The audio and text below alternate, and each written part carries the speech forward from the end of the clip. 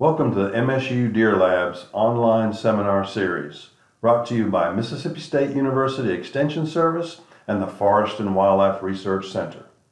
My name is Steve Damaris, and I'm the Taylor Chair in Applied Big Game Research and Instruction at Mississippi State University. Thanks for joining me today. So when we think about nutritional management, I like to think about it or leave this point with you. It's generational investment.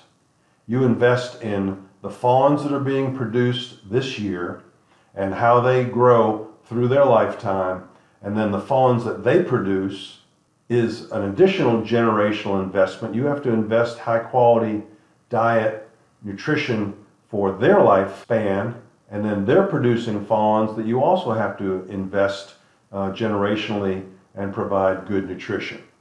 So really this generational investment in improved nutrition can last a lifetime and beyond if you do it right. And we're not talking about putting out a little supplemental feed, a feeder every 500 acres. That's not the kind of improvement we're talking about. What we're talking about here is a really significant improvement in habitat quality and nutrition.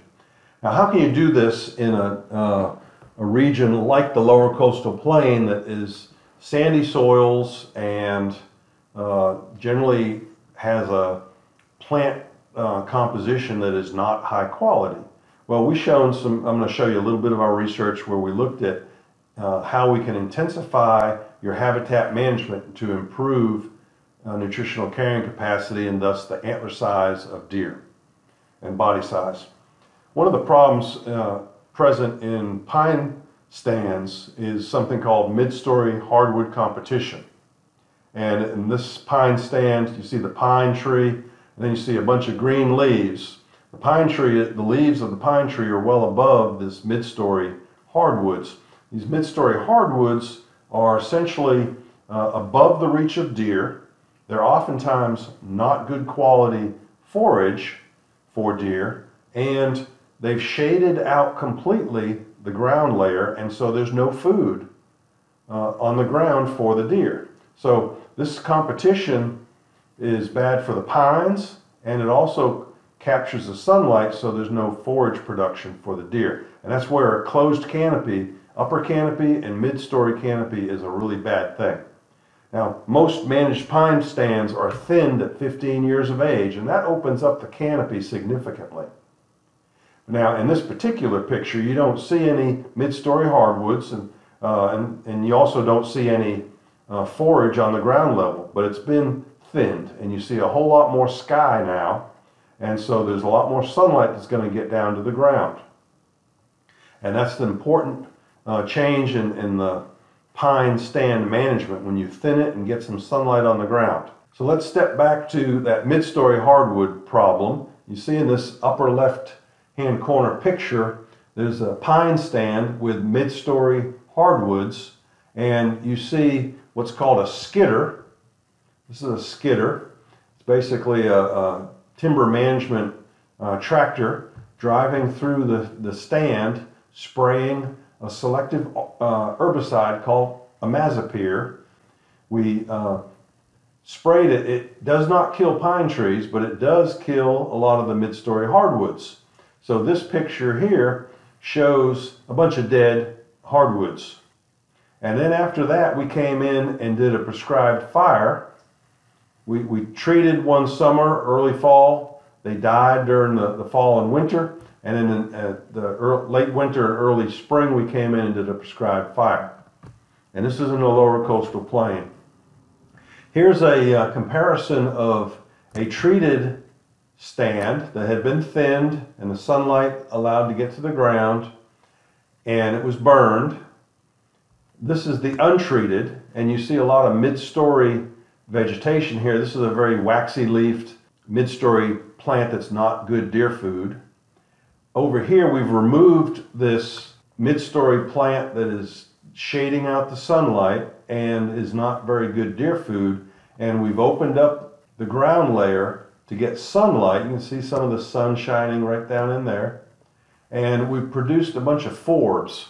forbs are a high quality forage, generally speaking. And then we estimated the nutritional carrying capacity. It was a long, drawn out study, but I'm just going to show you a couple of highlights here.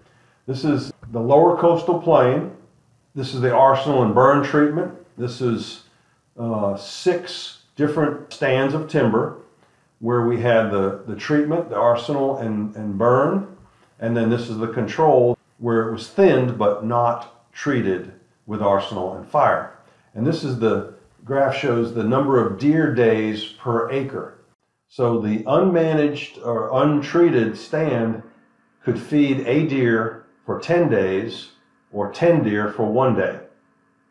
The treated area could feed 90 deer for 1 day or 1 deer for 90 days. That's a 9-fold increase in the nutritional carrying capacity following our treatment. Looking at the upper coastal plain, which is a different soil resource region, I haven't talked about that one specifically. It's a little bit better quality soil and has a little bit better quality habitat generally than the lower coastal plain. And you can see that by looking at this control that hadn't been sprayed and burned. It has 30 deer days of carrying capacity. Compare that to the control in the lower coastal plain. It only had 10 days of carrying capacity. So just the untreated is 3 times as great nutritional carrying capacity in the upper coastal plain compared to the lower coastal plain. So that would just tell you right there that the upper coastal plain is better deer habitat naturally than the lower coastal plain.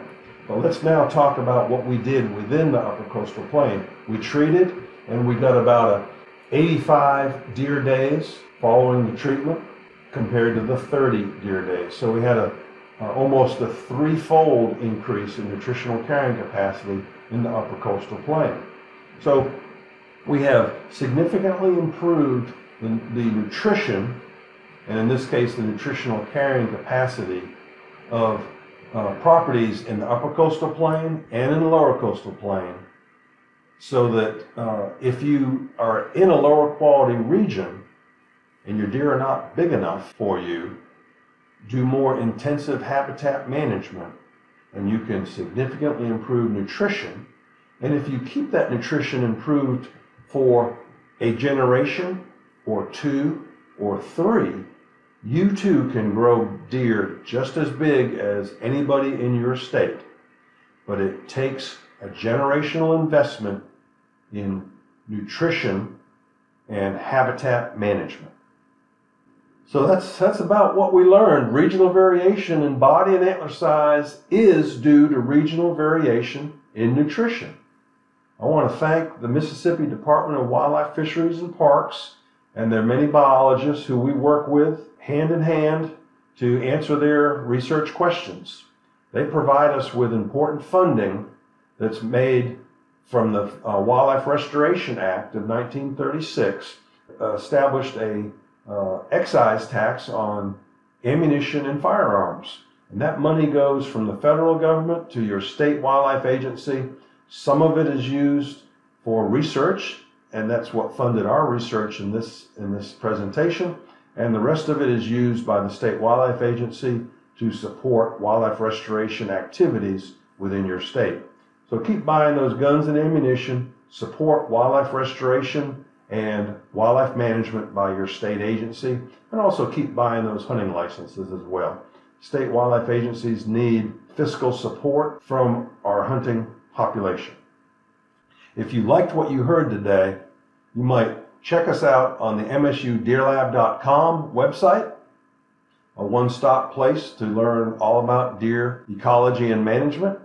And if you listen to podcasts, check out Deer University on your podcast provider. We think you'll enjoy both of these sources of additional information.